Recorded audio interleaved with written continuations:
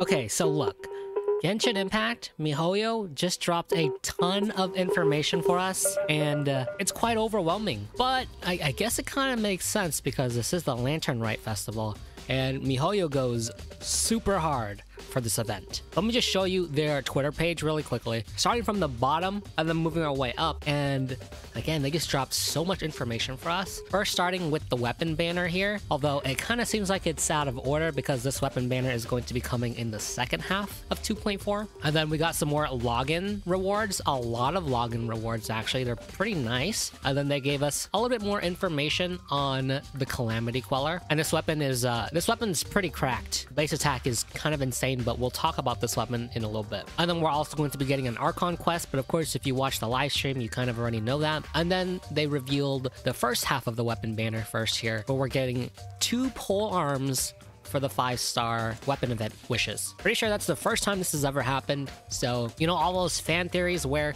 people try to predict the weapon banners and character banners based on patterns, well, miHoYo just says, screw you, we're just gonna do whatever the hell we want. And then we got the character banners that's coming, although again, kind of in a really weird order how they posted this. They kind of probably just did it all at once. But anyway, Zhongli, and then we're getting Xingqiu, Beidou, and Yanfei, second half. And then Xiao, Yunjin, Ningguang, and Changyun, first half. And Xiao and Shenhe are going to share the same banners, and Ganyu will share the same banner as Zhongli, so the same 4 stars here. And for Shenhe, the same 4 stars as Xiao. And then we move up, we got a little bit more information. Zhongli's birthday is here. I think you can log in and grab a dream solvent, so you should definitely go ahead and do that. And then here we go, we got the login rewards. So Day 1, Day 2, Day 3, Day 4, Day 5. We're getting some fragile resin, some artifact XP, some talent materials, some Mora, and some food as well. So yeah, they're going hard on these rewards for the Lantern Rite. And then these are the 7-day rewards. Lots of Mora, lots of fates, 10 fates here. And then the free 4 stars as well as the free Ningguang skin. So definitely pick this up. And which 4-star are you gonna pick here? I think it definitely depends on where you're at in the game and how many constellations you have for each of these characters. And then if you're planning to pull for Shenhe, or if you have any cryo characters you want to level up as well, you should definitely just do this web event. This takes like 5 minutes, maybe 10 minutes at most. You'll get 40 Primogems, I believe, and some ice ascension materials. Cryo ascension materials. Apologies. At the time of making this video, they did reveal Yai Miko coming in 2.5, but we won't be talking about Yai in this video. So choosing between Shenhe and Xiao, let's go ahead and start with that. Xiao is going to be your Anemo DPS carry, very obvious, and then Shenhe is going to be your cryo support. So miHoYo classifies Shenhe as a cryo support characters, but really when these characters come out, it's the players and their creativity that really solidifies their role once they've actually come to the game.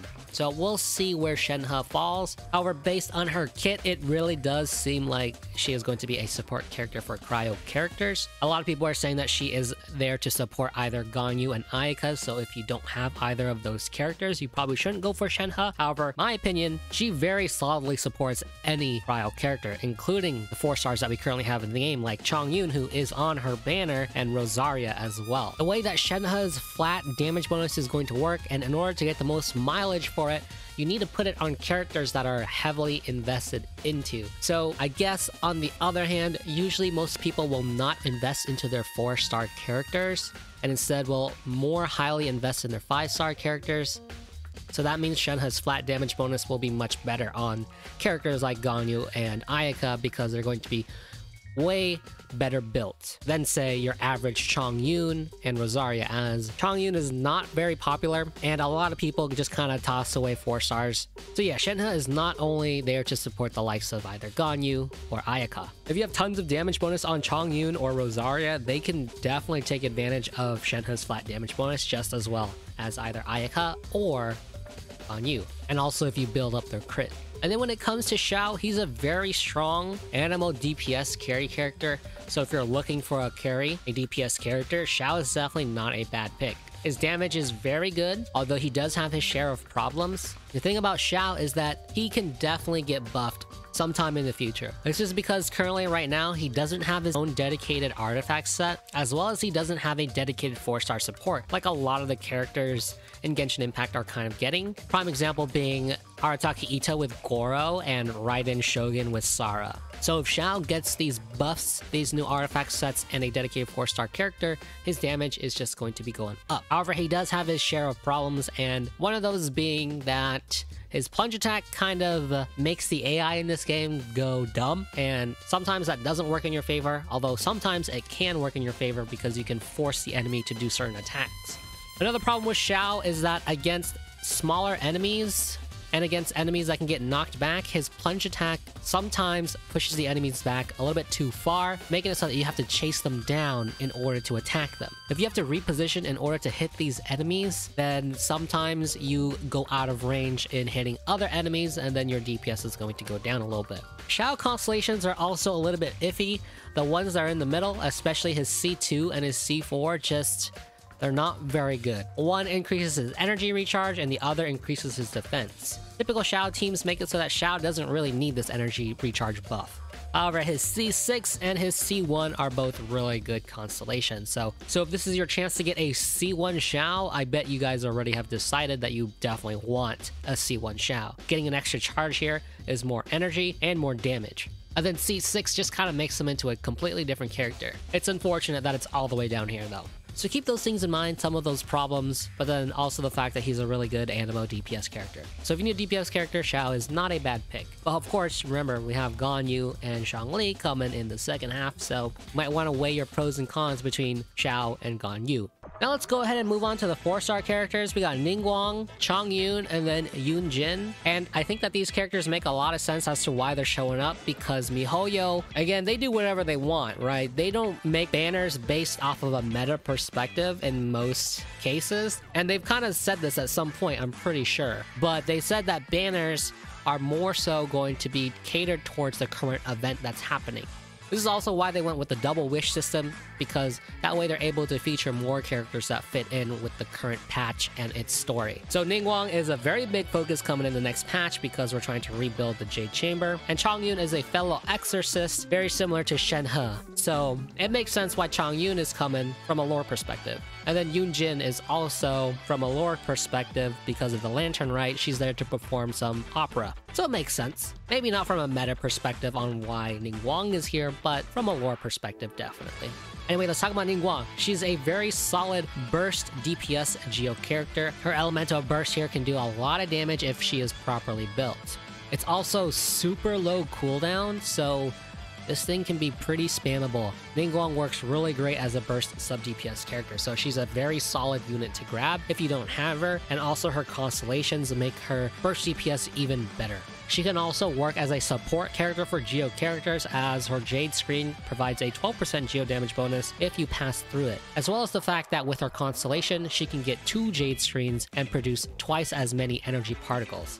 However, do know that there's a cooldown on the energy generation, so don't double spam this, because if you spam it twice in a row, the second one will not generate particles. That cooldown comes from C2, so definitely if you want to run Ningguang as a support character, picking up a C2 will make that a lot better. Ningguang's C6 increases her burst damage potential even more because she gains 7 Star Jades, so that after she pops her elemental burst, she can let off a charge attack to deal even more damage. So if you want to main Ningguang as that burst DPS character, trying to hit C6 is incredibly vital. Next up, we got Chongyun, I think one of the most underrated characters in this game, to be honest, and also I think he has definitely one of the coolest idle animations as well. Anyway, this guy is also a burst DPS character.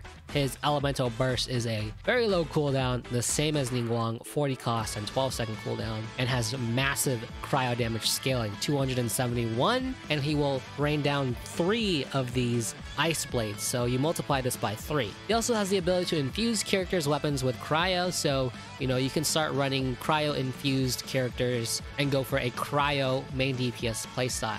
So for example, right, if you're going for Shenhe, you could go for a main carry playstyle where you infuse Shenhe's normal attacks with cryo, or if you have a Rosaria, you can do a very similar thing. He's also got some extra normal attack speed on his E skill. Also the fact that he has a cryo res decrease of 10% on his E skill as well. So Chongyun's definitely got a lot of really great support capabilities, as well as very high potential damage on his elemental burst, especially if mounted. In terms of constellations, I think that his C2 and his C6 are really good, as the C2 will reduce cooldown time of elemental skills and burst by 15%, and this actually can make quite a big difference in a lot of situations, even if you don't actually notice it. And then this one just adds an extra spirit blade to his elemental burst, so now you are dealing 4 times that damage that we saw earlier. It also ends up dealing more damage to opponents with a lower percentage of their max HP remaining than Chongyun.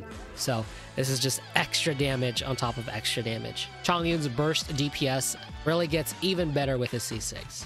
And then for Yunjin, Yunjin is a solid support character, Geo Element. Yunjin is of the Geo Element, and she will provide damage bonuses towards normal attacks, as well as more bonuses to normal attacks. So a lot of characters that are focused on normal attacks will definitely like Yunjin as a support character. Yunjin also provides a shield as well, so she's also going to offer some survivability. The really weird thing about Yunjin's kit is that she splits her scaling on 2 different stats. Her damage bonus is based off of her defense, and her shield is based off of her HP. Yunjin's damage is also based on her defense, so you kind of have a couple of different options on how you want to build your Yunjin. Do you want to build her as a shield support, or do you want to build her as a damage support? If you're going for a damage support, then you want to build on defense. If you want to build her as a shield support, then you build on HP. However, I think that if you already have a Zhongli, then you don't need to build your Yunjin for HP. However, if you don't have that, then building Yunjin for HP is not a bad idea. It's definitely an option, and options are good. Now, currently in the game, there are not very many normal attack focused characters. So in terms of a support perspective, Yunjin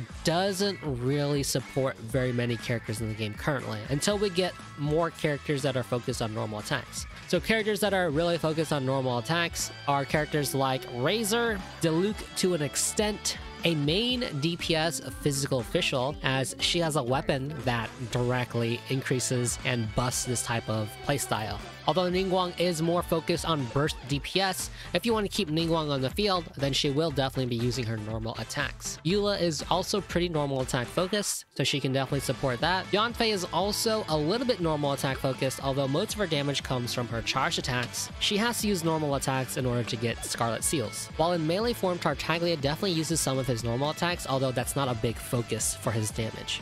Arataki Ito as well, although he is definitely more charge attack focused, he does have to do some normal attacks in order to get stacks. Kokumi as well, when in her burst, definitely spams a lot of normal attacks. Raiden Shogun is a no-no because while in her elemental burst, her attacks are considered elemental burst damage and not normal attack damage.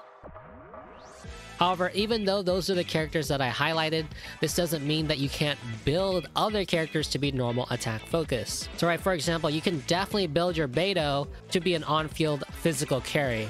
We can definitely go with something like a Thunder Soother or a Gladiator set in order to increase that normal attack damage. Or we can go with a Blood Flame set and go for physical damage. Yunjin is also a new character, so it'll definitely be fun trying her out. And if you've already C6'd a lot of those Liyue 4-star characters, then Yunjin is probably definitely going to be your pick, as she's also going to be a free 4-star character that you can choose later on in the 2.5 events. Alright, now let's go ahead and talk about polearm impact. We got 3 polearms coming in on the first half of the weapon banner. Calamity Queller, which is Shenhe's signature weapon, and then the Primordial Jade Winged Spear, which is supposed to be Xiao's signature weapon, although it's not his best in slot actually. And then we got our 4-star lineup, the Favonius Warbow, the Favonius Greatsword, the Widsith, the Flute, and the Lithic Spear. Yeah, miHoYo does not care about your fan theories and patterns on how they build these weapon banners. Everyone said that there would never ever be a double weapon type or a weapon event wish. So here it is, 100% undeniable proof that miHoYo does not care. They will do whatever they want. First, starting with the Jade Spear. This is supposed to be Xiao's signature weapon, although it's not his best in slot. His best in slot is actually the Staff of Homa, because that weapon is just absolutely broken. However, this weapon is decent. I say decent because it's a really good stat stick with very high base attack and a crit rate substat. However, its passive skill doesn't really lend its benefits to very many characters, although it looks like it is a very good on the surface, given the fact that a lot of of characters snapshot. A lot of our old polearm characters snapshot their damage and their elemental bursts. That's what makes this weapon a little bit finicky. So if you don't know what this weapon does, on hit it will increase your attack by 3.2 for 6 seconds up to a maximum of 7 stacks. And then while in possession of the maximum stacks, you get a damage bonus of 12%. So given the fact that these stacks only last 6 seconds, and a lot of our old polearm characters snapshot their elemental bursts, this means that on your first rotation, you will very likely not have the full buffs here. In fact, I'm not even 100% sure on the mechanics of this, but I don't think you can even get stacks while you're off of the field. If someone who has the Jade Spear actually knows the mechanics of that, please let me know down in the comments. But anyway, if you cannot gain stacks while off of the field, this means that you have to spend time using your normal attacks in order to stack up the passive. And given the fact that a lot of characters just want to use their ECL and their elemental burst right away, this means that you will probably not get all of the stacks from this passive skill if you're using it on a support character like Zhongli or Rosaria. This is not to say that the Jade Spear is bad, because its stats are still really good. It's just that the passive skill is not good for a support type character. However, when it comes to the Calamity Queller, it definitely works with characters that are off the field. As we can read from the effect here, when the character equipped with this weapon is not on the field, Consummation's attack increases double. So we can very safely, so this means that this weapon's passive effect will definitely work when the character is off field. Also, the fact that this Consummation lasts for a massive 20 seconds after using an elemental skill. So many characters' elemental skill is definitely less than a 20-second cooldown, so you can definitely manage the uptime on this very well. The base attack is also stupidly high, 741,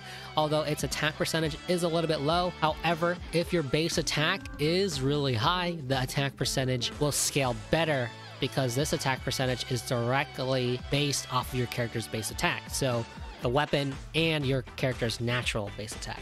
So for snapshotting characters, when you use your burst the first time, you probably won't have this buff, but then every subsequent elemental burst afterwards, you should have full buffs from this weapon. There's definitely some smaller mechanics that we need to know before we can actually make that conclusion, but this weapon definitely looks like it'll be a great weapon for support characters and characters that are off of the field. Now, when it comes to the other 4-star weapons, I'll go ahead and start with the Favonius Warbow. This is a solid freaking weapon. So much energy recharge, although it has low base attack. And then when you refine this to R5, a crit hit will have a 100% chance to generate a small amount of those white particles, which will regenerate energy for the character. So definitely getting some refinements on the Favonius weapons is really good. So that way it takes out all of the RNG except for the RNG on your character's natural crit rate. There are a lot of support bow characters in the game as well, so this weapon is very solid for many of those support bow characters. The other Favonius weapon that's coming is the Greatsword version, and you know, this one has the same exact passive skill, so refining this so that you get rid of the RNG and you only rely on the RNG of crit definitely makes it really good. However, not very many Claymore characters run Favonius Greatsword as their preferred energy recharge weapon.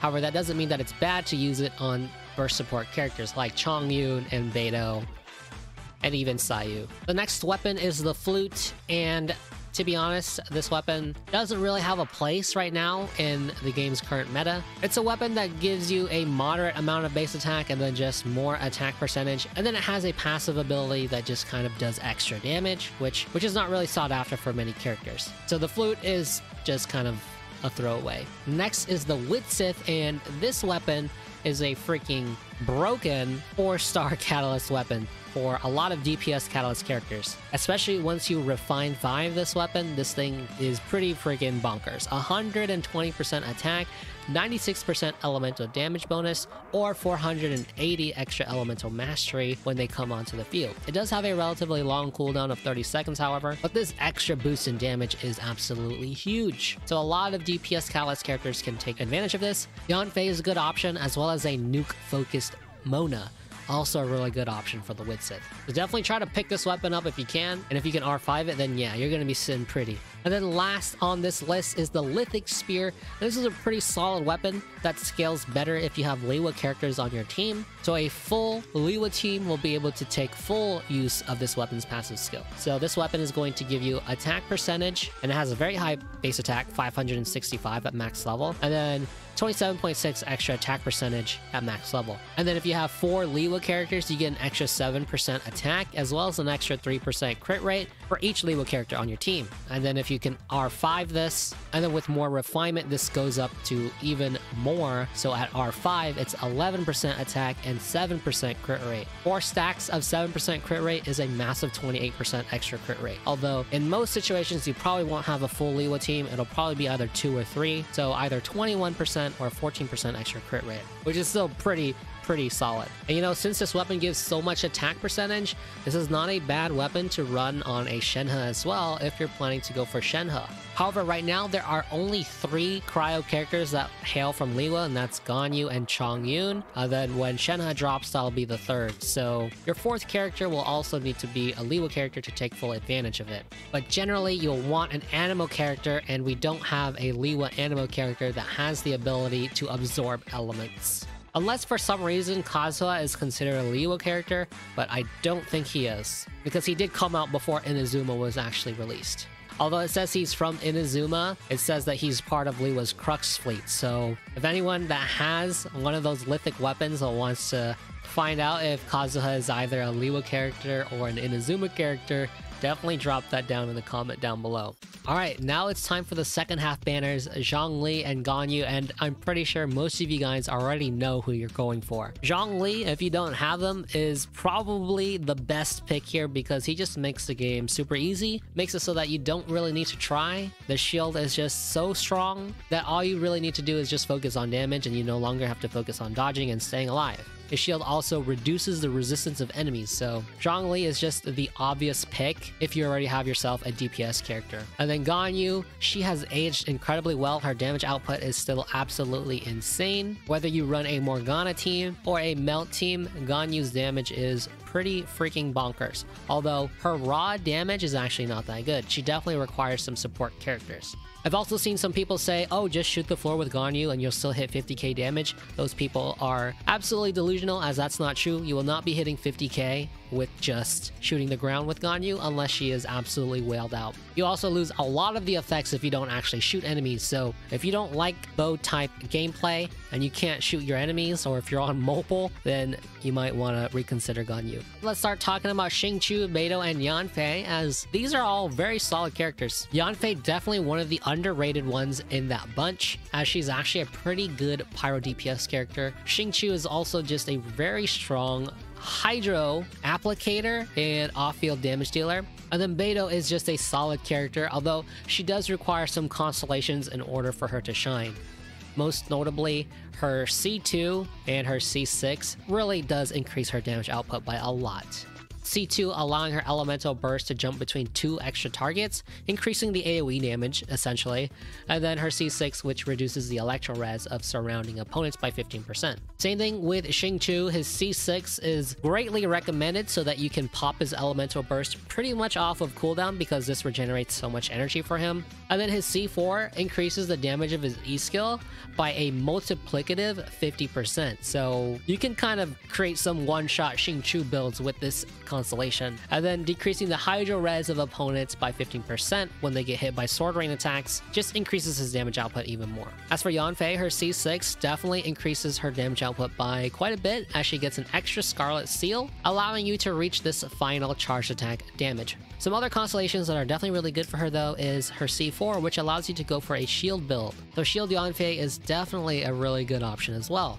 Although you do not have 100% uptime on this shield, there are definitely some team comps that can make great use of this. Also, the fact that Yanfei is a pyro character, so you can get a shield as well as pyro resonance, increasing your attack by even more. Yeah, so the second half banner is looking really good, like really freaking good. Xingqiu is a must pick if you're running any kind of pyro DPS character, and picking up his constellations is very important. Yanfei and her constellations is a solid pick if you want to go for a shield Yanfei build, and is definitely underrated when it comes to vaporize comps, melt comps, and even overload comps, as all of those builds are definitely worth building for and playing. I definitely recommend her overload build, as that's actually a lot of fun.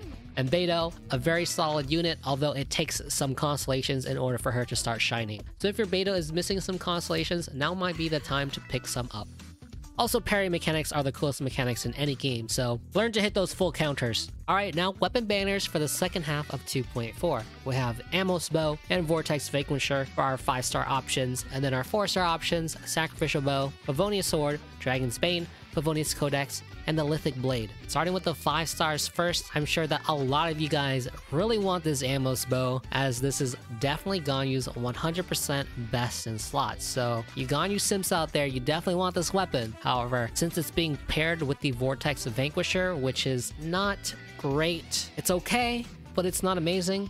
If you don't remember what this weapon does, it has a 608 base attack, as well as giving you an extra 49.6% extra attack bonus, and then it increases your shield strength by 20%, and then scoring hits on opponents will increase your attack further 4% for 8 seconds, up to 5 stacks, and then if you're protected by a shield when you get those stacks, that attack increases doubled from 4 to 8 at R1. So there's a lot of attack percentage here that you can get from this weapon, although it requires you to be shielded. Whereas with the Ammo's Bow, you just get so much extra attack percentage, as well as some extra damage bonus on your normal and charge attacks. So for those of you guys who are gunning for the Ammo's Bow, if you have a polearm character that doesn't mind having the Vortex Vanquisher, then you can definitely do it, take your chances, but Ammo's Bow does have a chance to show up in the standard banner. So if you get really lucky, you can still get the Ammo's Bow from there. Vortex Vanquisher though, this has not shown up since December of last year, so it's been a really long time since this weapon last showed up. Now as for the 4-star weapons, the lineup is pretty decent. Sacrificial Bow is a really good bow, especially for the likes of Diona, as she can get off 2 E-skills right away, generating a ton of elemental particles. So this just makes it so that Diona becomes an incredible cryo battery. There are a couple of other characters that can make use of this cooldown reset, but Diona is definitely one of the best ones. Next up is the Favonius Codex, again with all the Favonius weapons being able to R5 these so that you get rid of the RNG here, where the RNG is all just based off of your character's crit is really good. As for what characters can use this, there actually isn't really that many characters that want to use this. At least currently in the game right now. Mona can use it if you want to put her more in the support slot. Sucrose can use it, although definitely one of her better options is the Thrilling Tales of Dragonslayer. And then there aren't really many other Callus characters that really need to battery other characters. Lisa is very seldom used. Kokomi's better weapons are the Prototype Amber and also Thrilling Tales. Yanfei is not really meant to be a support type character. Klee as well is not really meant to be a support type character. Ningguang is also supposed to be more of a burst DPS character. And so with that, there just aren't very many other Callus characters in the game that can really take advantage of the Favonius Codex right now. The next weapon is the Dragon's Bane, and this weapon is actually a very strong weapon, especially for the likes of Zhongli and Hu Tao. Especially once R5'd, this weapon, pretty dang good. If you don't have any other 5-star options, Dragon's Bane is super solid. And then lastly is the Lithic Blade, which has the exact same passive as the Lithic Spear, where it'll increase your attack and crit rate based on the number of Liwa characters that you have on your team. This doesn't mean that you are forced to use this weapon on a Liwa character. You can definitely put this on other Claymore characters, but it just means that you are only going to be able to triple stack this weapon instead of quadruple stack the weapon. And 3 stacks definitely isn't bad either, especially if you can refine this even further. Anyway, those are pretty much all of my thoughts on these new banners, and so depending on where you're at in the game, I would definitely recommend you go for either Zhongli or Ganyu if you're not wishing to break the bank and open up your wallet. Zhongli definitely makes this game pretty much trivial for a lot of content, and Ganyu is an amazing cryo DPS character. Cryo characters in general just have some of the best. The cryo element just definitely has some of the best things going for it, especially in terms of the massive amounts of crit rate they can get with the 4-piece Blizzard set and elemental reactions. Shenhe is definitely a very niche character right now, so if you don't have characters that can really utilize her kit very well, then she's definitely a skip. And choosing between Xiao or Ganyu as your DPS, Ganyu definitely takes the least amount of investment versus Xiao. Ganyu also has a little bit more freedom in what kind of playstyle you want to go for, that being a freeze comp or a melt comp. Whereas with Xiao, you definitely have just one way of playing him, and that's just building a team around him in order to make sure that he keeps his burst 24/7.